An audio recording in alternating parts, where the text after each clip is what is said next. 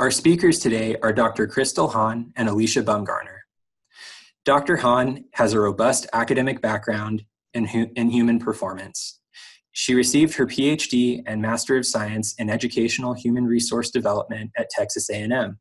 She's the director of the Team Mindset Lab at Boise State University, where their projects focus on high-quality research in the field of team development and performance to bridge the gap between research and practice. She has 10 years of instructional experience in the US and Korea, from K through 12 education through university and also within professional organizations. She is widely published across a variety of international academic literature, including the Korean Journal of Human Resource Development and the European Journal of Training and Development. Also with us is Alisha Bumgarner. She's a burgeoning human performance expert. She is a learning and development manager at Airgas, where she is a leader in the design and development of training solutions. Airgas provides gases, welding, and safety solutions to an array of industries, such as construction, food service, and healthcare. She is currently enrolled in the Organizational Performance and Workplace Learning graduate program at Boise State University. Presenters, please take it away. Thank you, Max, for introducing us. Thank you so much for coming to this webinar. My name is Crystal Hahn, and today we have Alisha Bumgarner, who is also taking her master's degree in Organizational Performance and Workplace Learning at Boise State University. In this webinar, we will talk about the steps on building a dynamics team with a growth mindset. Our goal today is to identify the difference between a fixed and a growth mindset, and is to explain individuals' mindsets and the potential impact it can have on an organization. And we will discuss team mindsets and strategies to enhance a team growth mindset. I'd like to turn over to Alisha. Alisha will present the first half of the webinar to explain the difference between a fixed and growth mindset and the previous research that supports the importance of managers' mindset in teams and organizations. Later on, I will discuss team mindsets and strategies. We have made this webinar to be interactive, so please be ready for the activities that we prepared. Alisha? Thank you, Dr. Hahn, and thank you so much, everyone, for joining us today. Before we begin, I just kind of want to put out there that this is a no judgment webinar. And what do I mean by that? It means that we are here to have some open and honest dialogue with you about this concept of team mindset. So we're going to ask you questions. We want you guys to answer them honestly. There is no right or wrong answer. Again, we want to provide a fun, interactive, informative webinar. So let's go ahead and begin. So if you look at this visual right here, I'm pretty sure we are all familiar with the term, you can't teach a dog new tricks. And our first polling question, and again, there is no right or wrong answer, but do you believe that you can teach a dog new tricks? And we're going to open up the polling question right now, and we're going to wait for everyone to take a quick second to answer that polling question. Can you teach a dog, an old dog, new tricks? So we have about 92% of the people that have voted. If we could reach 100, I'd be greatly satisfied. If not, I'll still be satisfied. All right, so we had about 12 people, or 92% of the polling answers came back yes. The answer is true. You can teach an old dog new tricks.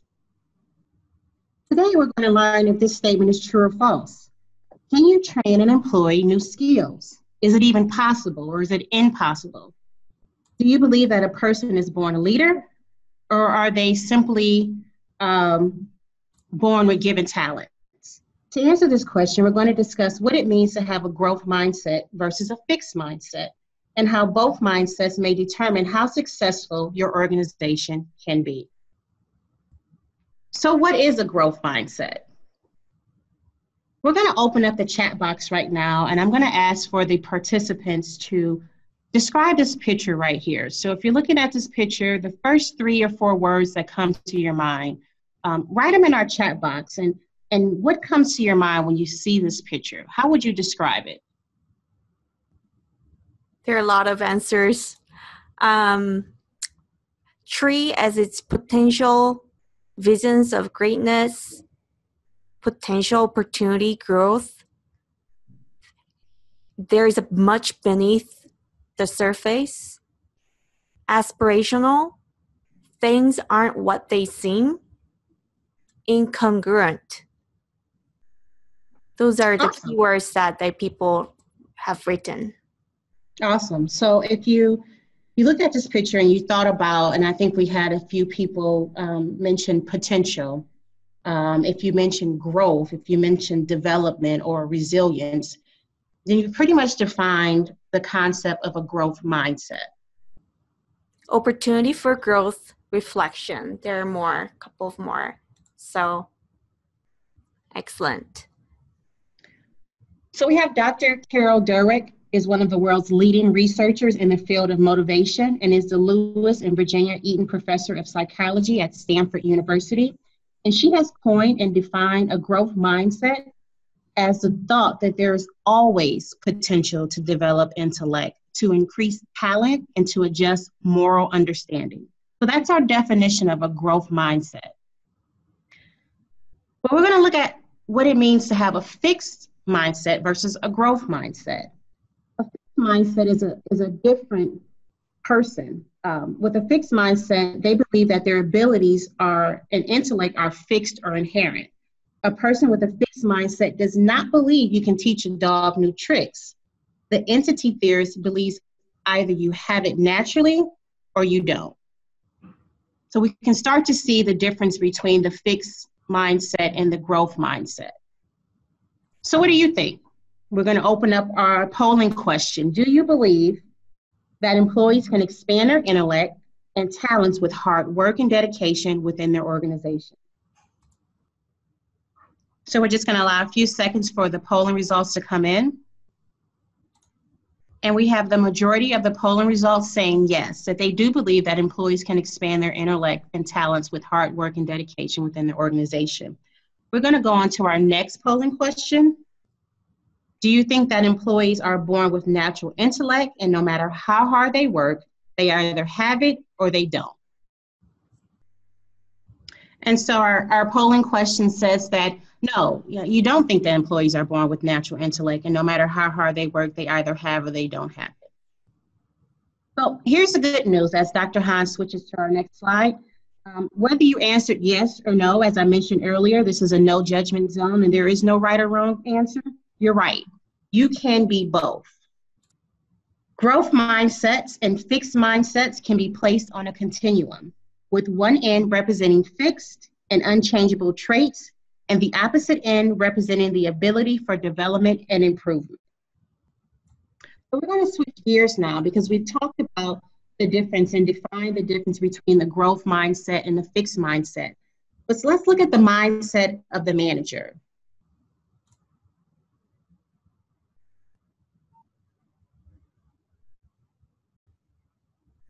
So a manager's mindset can determine the performance of their teams and how they effectively coach or neglect the performance of their team.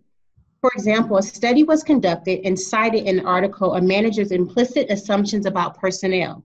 And in this study, it was determined that a manager's perceptions and decisions about employees are often systematically biased. The research concluded that depending on the manager's fixed or growth-oriented assumptions about others, that it significantly affected the accuracy of their performance appraisals, as well as their engagement in employee coaching.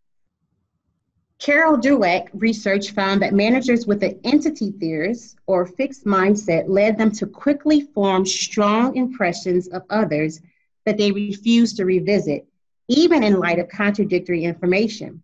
However, if a manager held an implicit theory or a growth mindset, they paid more attention to the information as being inconsistent with their expectation.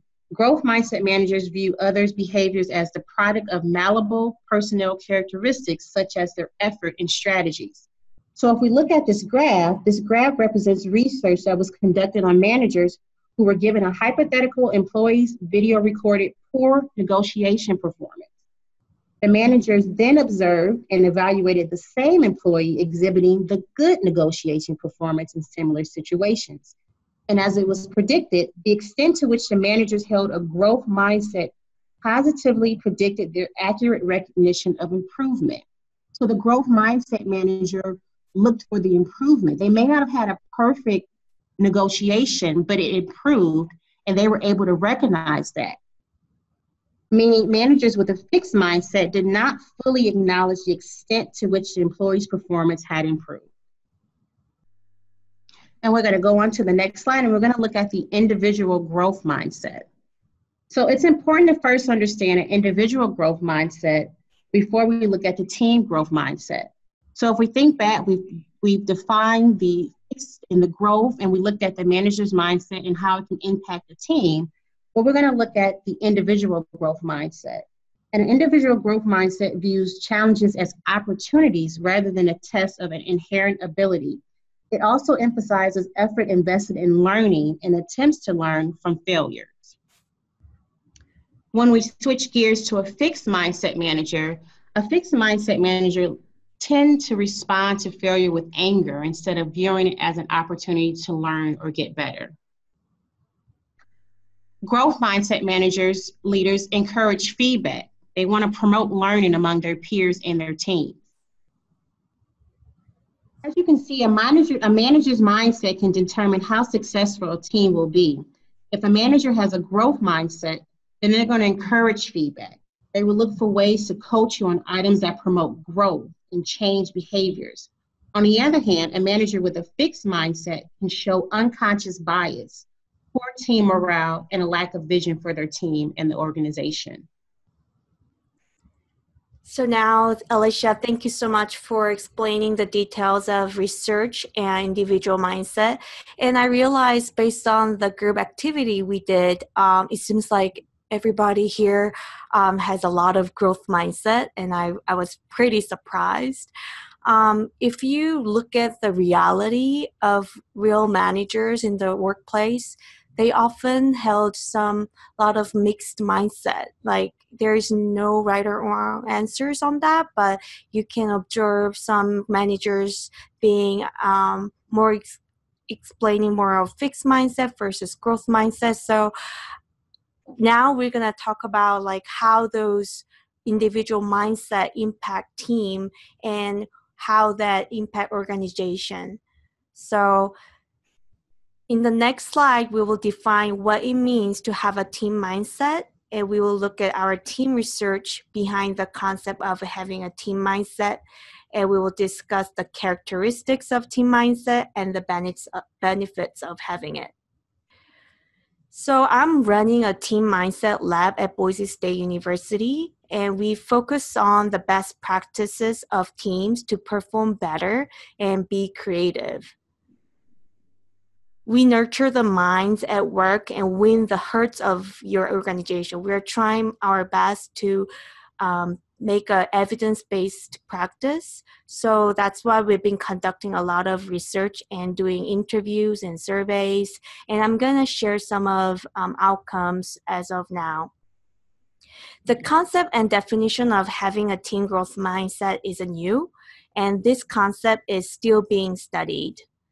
But based off of our initial studies, our research team defined the team growth mindset as a collective belief that emerges from interaction over time to enable joint learning from dialogue, experimentation, and errors. As I mentioned, the concept of a team-level growth mindset is fairly new, and little research has been done to show the benefits of a team mindset success pattern. Initial study was done with 4 teams participated in the focus group interview after an intensive design event. We have looked at the critical behaviors and processes as a teams when they develop a prototype for 3 intensive days. The research used qualitative data to analyze how each winning team handled the team competition project. You will see the analysis of the data collected from this research. Participants were asked to recall experiences during the design events for 3 days. The interview transcripts were reviewed and all statements that reflected mindsets were extracted. The extracted statements were then coded as fixed, mixed, or growth mindset. Even though previous mindset researchers have not defined mixed mindsets, we categorized mixed mindsets since statements included both growth and fixed mindsets, or sometimes it's hard to figure out the sentence, whether it goes to growth or fixed. The decision of how to code each statement was made by utilizing a rubric created by our research team that outlines the criteria for mindsets based on previous empirical studies. If a mindset statement did not fit within the existing rubric categories, the research team coded the statement with an emergent theme determined by the coders. Statements were then categorized as either individual or team mindsets based on the statement's indication that the team was demonstrating the characteristics identified in our rubric at a team level as opposed to at an individual level. The primary indicator of team level statements was the use of plural pronouns, like normally they say we, our, us, when recollecting experiences during the design event. During our coding of mindset statements, we found some statements refer to the mindset of the collective group rather than an individual's mindset. We analyzed 181 mindset statements by categorizing the statements as individual mindset statement and team mindset statements.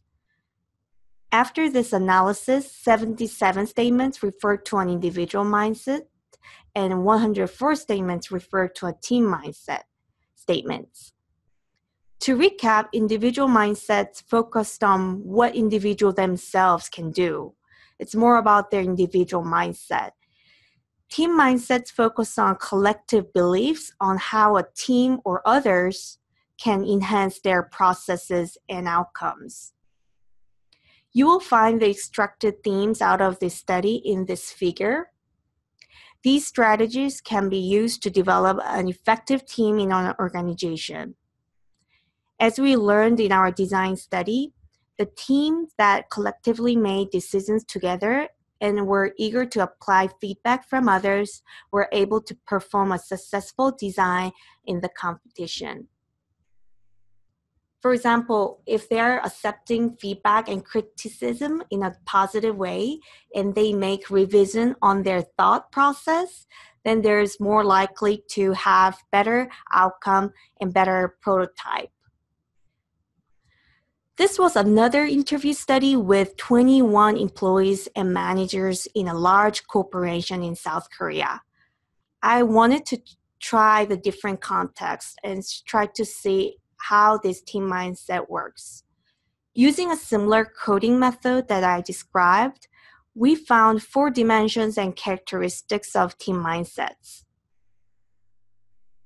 As shown in table, to have a team growth mindset, you need to postpone quick judgment about others or others' ability to perform the task and make sure to take challenges rather than have a fear of failure.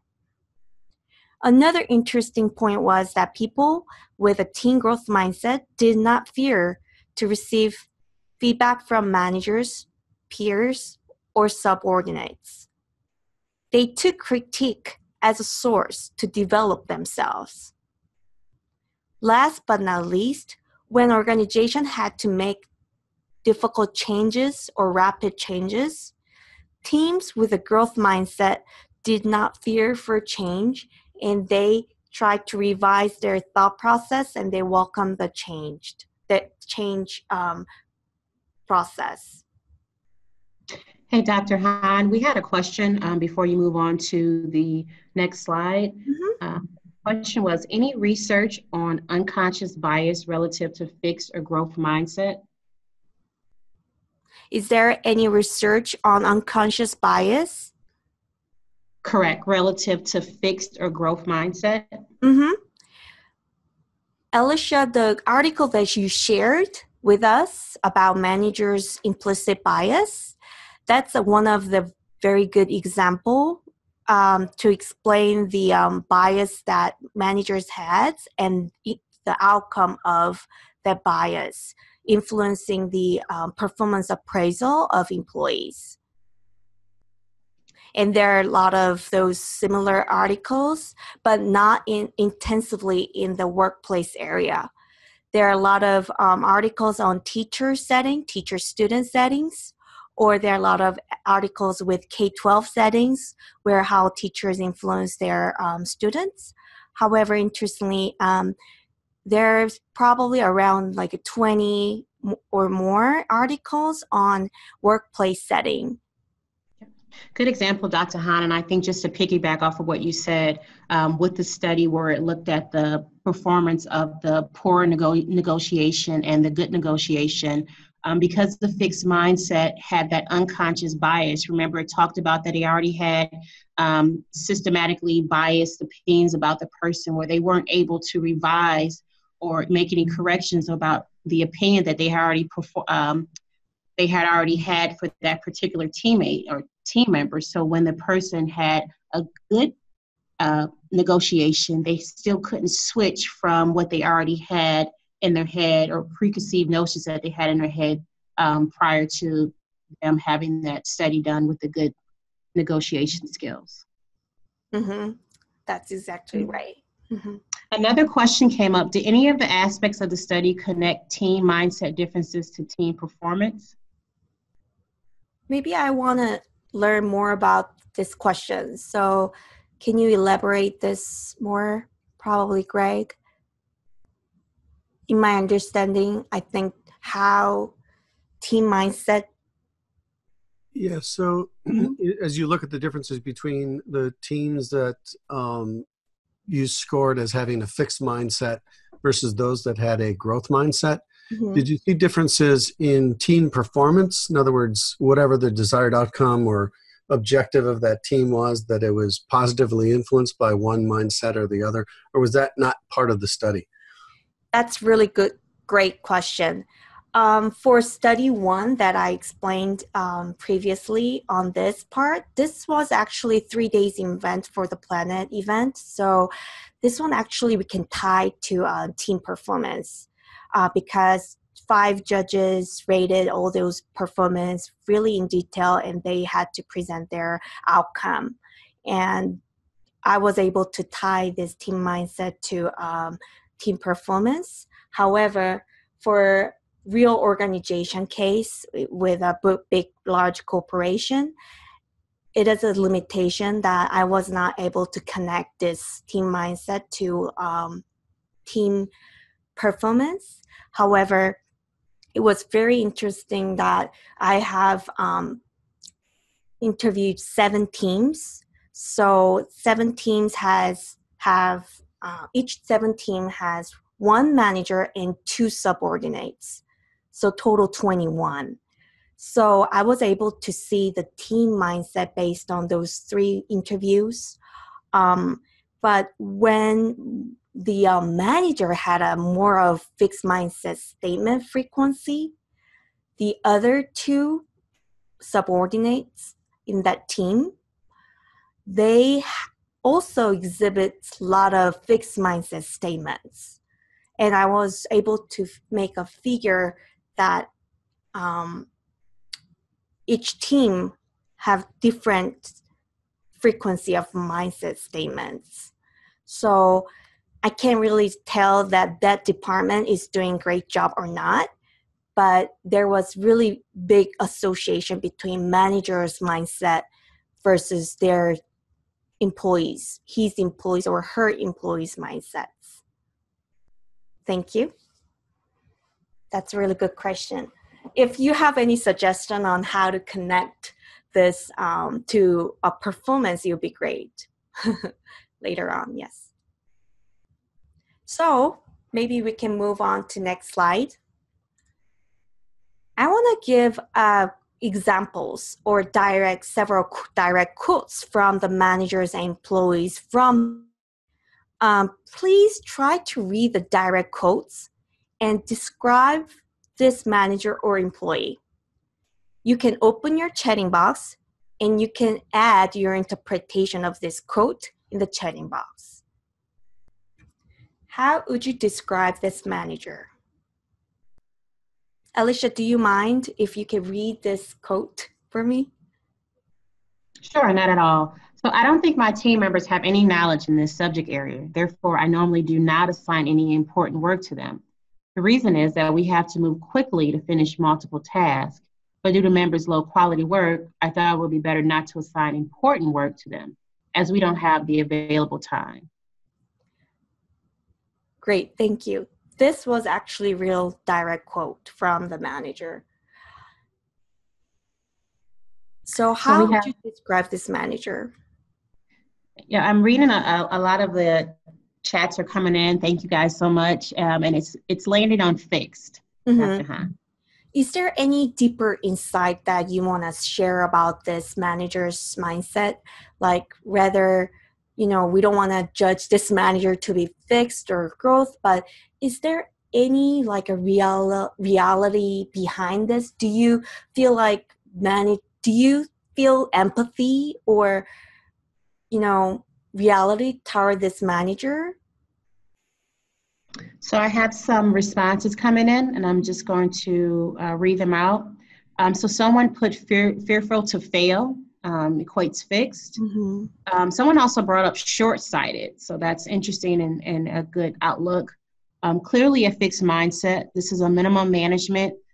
This person is more of a task manager than a team manager. And then someone put Sally, this is a common response. Also, we have someone that put many managers state there isn't time for development. I do have some empathy for when someone has to get a thing done and workers don't have the competence today, but this is a vicious cycle. We still have some coming in, managers who don't have time for development, don't have support coming from above. I believe the important word here is important. The manager would probably assign them new projects in this area if the impact was not important, but because it's important, he's afraid of failure and impact. So to me, that speaks back to when we describe the fixed mindset manager or the growth mindset manager, is that the growth mindset manager is okay with the employee making errors during the learning process and that they want to learn from that. Those examples, and they don't have a failure, but to someone's point, this manager has a fear of failure because it's going to have such a huge impact. We also have someone that stated a manager that looks at work to be done versus leading on learning how work can be done. So great example. Someone put that they have a lot of empathy. Maybe the manager is under a lot of pressure from above, and that does not allow the time needed to make their team more productive or upskill. Excellent points. Because as I study more, I'm kind of shifting my ideas, like why there are more managers who have explicit this fixed mindset, and I'm not judging fixed mindset. Is it a bad thing? Somebody asked me in the conference, like, you kind of have a bias that growth mindset is good and fixed mindset is bad. Do you really believe that fixed mindset is bad? And it was really tough questions for me because we have that reality going on in this organization and lots of pressures, as you said, from above. Thank you, Lara. And manager also fear for failure and they want to do the best. And a lot of time, if organization push the effectiveness forward rather than learning, and there's no time, resource for developing employees, I want you to do the good job. Otherwise, you make a mistake, I will punish you. If that kind of culture really exists, which a lot of organizations may have, then, it's really hard to keep having a growth mindset and make employees, take time and make sure that they develop their skill sets. So there's two different perspectives looking at this. And also some people say, oh, it's a finance. Like we are trying to work we have to earn money. This organization pursue profit. Profit-based organization, how can we just keep using our times trying to develop employees. And one manager was in a human resource development department, and he definitely said, like, I don't believe in training and development.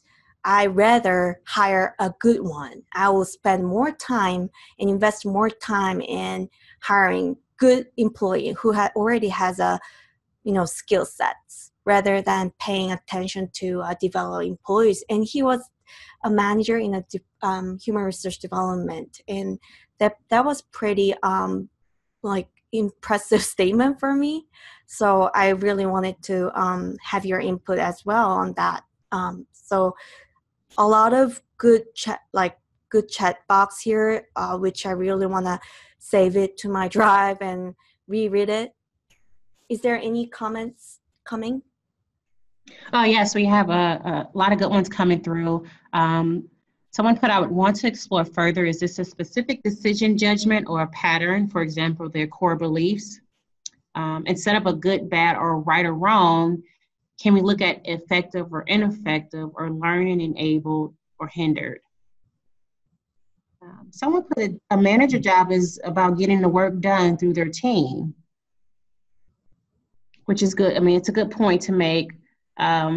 We have managers and leaders always have two jobs to do, get the job done well and develop their people as a way to expand organizational capacity and capabilities. Excellent points. So how would you describe your organization? Is it more performance-driven organization or learning-driven organization in terms of culture? So someone said performance-driven. Performance-driven, we have mix. Mm-hmm. Performance-driven. Performance always trumps when things get tough. False dichotomy, performance-driven and learning enabled. Someone has performance working on moving more towards learning. Mm-hmm. And performance adds value. Great to hear. All these details mixed. Mm-hmm. We have mixed but strong emphasis on learning and development recently. Used to be very performance-driven only, but we're getting better. L&D, can you explain how your organization has moved away from the performance-driven? Do you see some of the growth mindset being instilled into your team or in the organization? So I believe it is partly because of the work of my team, and also the fact that we've been acquired by a larger company a few years ago, and this company who acquired us is very development driven, and our company before the acquisition was really about performance, and people would actually be blamed for going to a training and not being, working at that time and performing. So we're trying to move away from this mindset of performance only, no time for development. So because of the company who acquired us, and we're transitioning in becoming this company, and they have a strong emphasis on development. They have great tools, and they believe it is something very important. And my team is in charge of implementing all these different tools, all these different processes that are highly focused on learning and development. So we're slowly moving to this development mindset, and I believe we've done an amazing job in the past year. So it's a long work in shifting mindset, but I believe that it's an important work, and with time and a good team dedicated to it, and also support from our function heads, it works. And we see a big impact on performance too. So I believe that's also how we get buy-in from our leaders. Thank you for sharing. We have someone that said performance heavy task oriented, not allowing time for planning for improvement or learning. So it says Singe's learning organization concept indicates that performance and learning are not opposites. Victor also took the OPAL course, and probably that's where he's coming, that he's referring to Sanjay's idea. Can you elaborate on this more, Victor? When I originally read that work, it was several years ago in a management course in a undergrad. But when we talked about learning organizations, performance is short term. It's always short term. It's short term goals. It's projects that, I guess, for an individual, it would be a lifestyle or a way of doing business. It's kind of the difference between a business's mission statement and their value statement. Mm-hmm. It's how you do things rather than what you're accomplishing. It's not exactly two ends of a spectrum that you go in between, if that makes sense. Yes, process versus outcome. Or HRD also focuses on a lot of performance in the beginning, and they realize learning as another spectrum, but they're really integrated, not the opposite. So just like that, I think a learning organization concept also value all those performance versus learning, and they're integrated, not opposites, as in the spectrum, right? Okay, now let's try to do one more quote. Actually, I'm not sure if we are doing a good job on time. Actually, we do have a lot of time left. So how would you describe this employee? Right, so whenever I ask for feedback from my manager, he repeats his answer saying, do I need to explain A to Z all the time? Why don't you think and act by yourself? That makes me feel discouraged. I wasn't sure if I can translate it into A to Z because I had to translate this from Korean to English. But do I have to explain all the details? That was the meaning, step-by-step details. Like, why don't you do it by yourself? How would you describe this employee? And like when you say make a comment, are you saying like manager or employee? You can make sure to indicate if you're referring to that manager or this employee member. So we have some questions. One statement was, it sounds like they're impatient. And then another question was, is this a new employee? This is not a new employee. She's been here for more than 5 years. I think that's interesting, Dr. Han. The question was asked if this is a new employee. And I guess my question would be, should there be a difference? Do we treat new employees different than we look at tenure employees? We're always taught in our program that there's always should be some type of continuous learning. So I get the question, but do you think that there is a difference between a new employee and asking these questions? That's a good point. Yeah, probably a manager may want the empowerment and, autonomy that, why don't you do this? And he wants to provide some little guidance so that this person can do certain things. On the other hand, this employee feel that there's always lack guidance or feedback. So she actually feels fear to reach out to the manager because he constantly share this type of feedback to her. So there are a lot of thoughts coming. Yeah, it is. Getting good longer. Yeah. Manager equals impatient. Employee equals lack of confidence. Employee is eager for wanting this feedback, eager to learn, but now discouraged. Has this behavior been going on for over 5 years or going on for 5 years? Employee may have a bit of a fixed mindset, but the manager is probably not approaching it appropriately either. Oh, That's an interesting point. We have an article that someone gave us to follow up on about organization and performance. Another this is good resource. Another statement that came through is, I'm wondering why the manager does not simply offer a job aid to the employee and then refer the employee to the job aid if the employee asks how to do something. Not supportive, dismissing, not doing his or her job, or providing feedback. Also communication. I'm sorry, it skipped all the way to the bottom for me. Is an issue. It's good to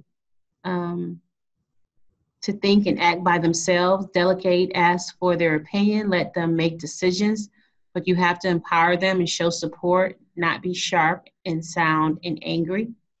The employee is simply reaching out for help because the manager is not doing his or her job. To clearly explain how to do the job, with clarity comes confidence. Someone put, in my experience, it takes some time to make a useful job aid. If it won't get reused quite a bit, then perhaps that's not worth the time. Lots of interesting points. So, like, how do we make balance between empowerment, like providing autonomy to employees versus, we normally say micromanaging is not good. Let's empower employee. We do shared leadership. Let's give employees responsibility and autonomy to do certain things. Whereas, you give direct job aids and you follow this job aid. This is direction I'm giving. So it's really hard to make a balance between those two. Is there any good strategies that your organization use to handle these issues, or how do you think this manager has to approach, whereas the employee has to approach to this manager? Is there any good strategy that you can share? So a comment came in. It says it does sound like there is not clear communication from the manager. The employee is asking for clarity, and the manager's response does not seem to be promoting understanding and two-way communication. Someone left a good article to read. So C. Goldman article about leadership that gets results in HBR. I believe it might stand. Human behavior research, or Harvard Business Review. Okay. So it has to be both ways, that probably manager also communicate clearly as well as employee asking for clarity. That's Lara's points. So we had some more comments come in, Dr. Hahn. It said it would be interesting if the manager practiced having a growth mindset when he felt impatient with the reoccurring requests from an employee. And then, so this is interesting also, leadership style is like situational leadership on steroids. And then this seems to be a classic situational leadership dilemma. Definitely. So as a manager, we're dealing with so many tasks, and sometimes, giving feedback to subordinates or employees, that really takes a lot of their time. So probably they're not putting that into their priority task to do. We have a couple more comments that came through. The team members could have a discussion of their individual needs from the team and come to a consensus on how they agree to support each other. Leadership styles takes into account intended outcomes, context, and personal strengths. Yeah, actually, setting the team expectation is really a big thing right now. And normally they put the team charter between manager and individuals working for him to set the expectation and consensus on how they, agree to support each other. And that's really great point. And Alisha, do you remember about leadership style article that John probably talk about those leadership style in terms of connected to growth mindset? Do you recall that? Yeah. Yeah, there was an actual article that tried to correlate the growth mindset concept with some leadership styles that people were more familiar with. So it looked at the transformational leadership that had positive attitudes to their employees, especially when it came to employee error learning. And so they wanted to correlate that with that growth mindset. And then you had the transactional leadership, which may have fallen into maybe a fixed mindset. But this type of leadership, they only provide rewards contingent upon expected effort. So they already kind of have a preconceived, maybe systematically bias against an employee or someone on their team. And so they're going to only reward them after they get their expected results back. And then there was that liaison fair leadership. And then this particular leadership style, it didn't fall into either category, but it did say that they avoid involvement. So it avoids involvement altogether when it comes to directing and being involved and moving the team into a different direction. So they actually said that leadership style compared to the other two was the worst out of all of them. Excellent explanation. Dr. Hahn, do we have a time for another example, or are we moving towards the final point that we want to make sure that people walk away with? Yes, we will go to a final summary by wrapping up this training, and then we'll move on to our Q&A session. So, all right. So we did have one more, couple more comments that came through. Actually, one, I'm sorry, to be fair, the manager did indeed give the employee feedback, not optimal or nicely, but it was feedback. Yes, definitely. I mean, the style of feedback is also a key component. So how do you give feedback? The style or way of providing feedback is really critical these days. So the approaches when you provide feedback, of course, positive, constructive, but sometimes people can feel the manager's emotions or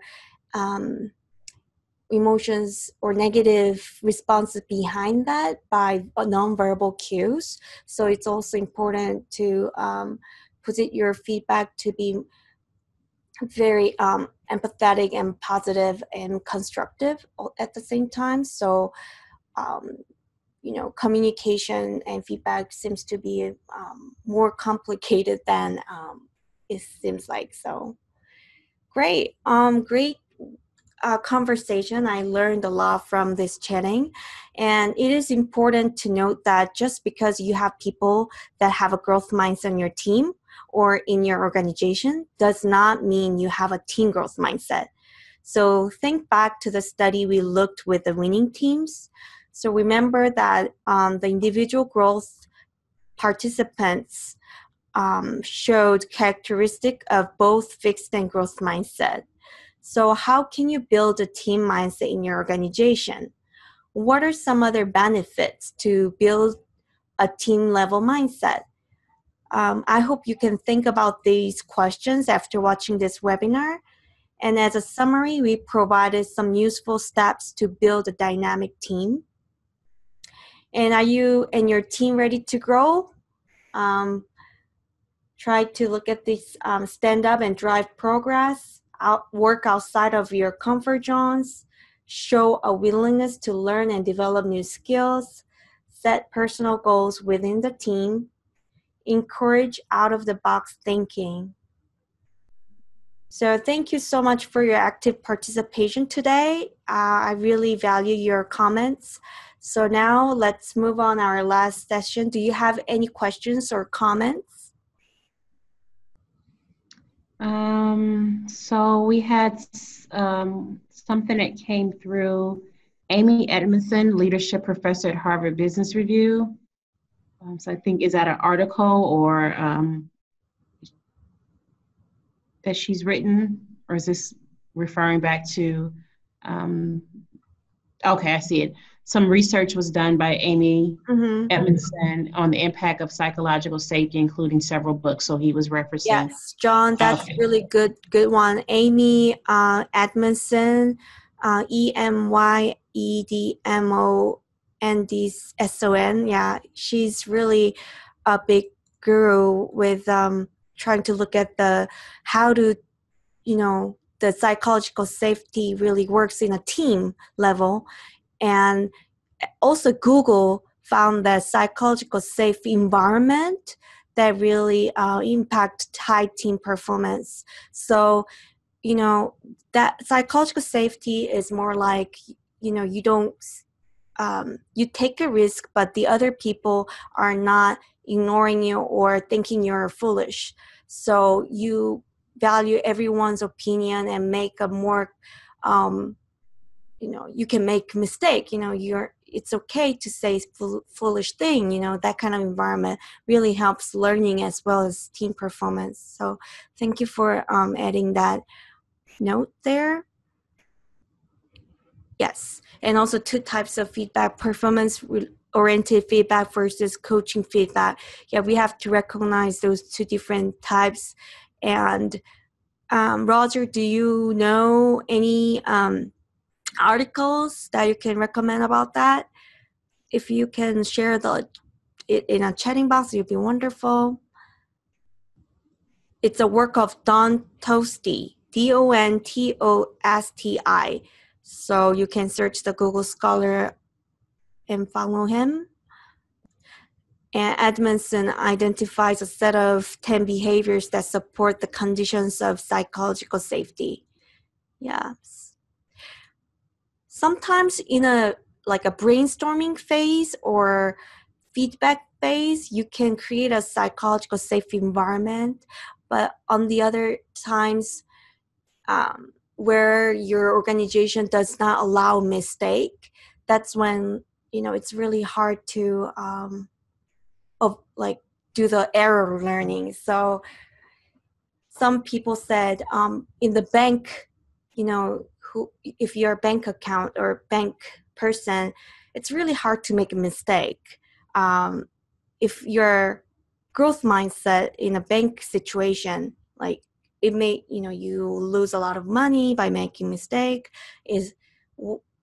So I really think growth mindset and fixed mindset depends on the context and what kind of organization you work on and all the situation that you face. You can learn by making errors, but sometimes you can reflect on your previous experiences and go make a decision based out of it, which can be more a little bit fixed mindset approach. But yeah, it's really complicated concept, so I'm very eager to explore more about this. Do you have any other questions? And Roger said, Toasty has written many articles on feedback. Max, are we doing the last question because of our time is up? Just to respond, to Phil's question, I do not know whether Toasty is still with us or not. That would be something, I believe, for Grayley, who is away on a business call at this time. So we wouldn't really be able to provide an answer for that I'm aware of. If there are no other questions, then we will go ahead and wrap up this session. I want to extend an enthusiastic thank you to all of our members who chose to be here today and make that time.